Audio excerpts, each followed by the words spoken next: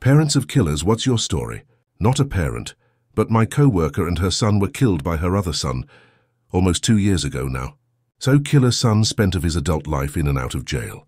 Small petty crimes, breaking and entering, burglary, etc., nothing violent. Well, his last stint was for credit card fraud. My co-worker didn't want him living with her when he got out, but he ended up staying with her and her other son. Now my co-worker was an older lady, 70s, and she was super reliable. Rarely missed work, or at least called when she did. Well, she didn't show up for a shift on a Friday, and it wasn't like her. We tried calling her. No cell phone because she was in her 70s and it was one more useless piece of junk. No answer. So we figured, oh no, maybe she forgot or she was in the hospital and she couldn't call MBD. But something in my and my boss's chest didn't feel right, but trying not to let our years of forensic files get the best of us, we brushed it off. Come Monday. Still no call, no show. Now I'm freaking out.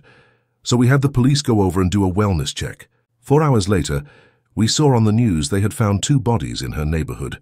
I had given her rides home from work 1,000,000 times as she didn't drive.